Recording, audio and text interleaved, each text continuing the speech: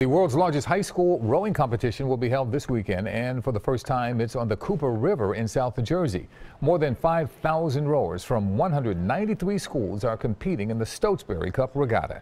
Since 1927, the two-day event was held on the Schuylkill River in Philadelphia, but poor weather and safety concerns led to a change of venue for its 92nd event.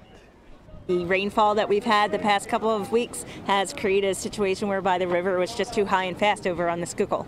In these kinds of conditions, it's unsafe and could be unfair for competition, and so being able to stay on the Schuylkill was not really going to be an option. Organizers made the call to change the location just a few days ago. Camden County officials say they were happy to host the competition. Each year, thousands of spectators attend this event.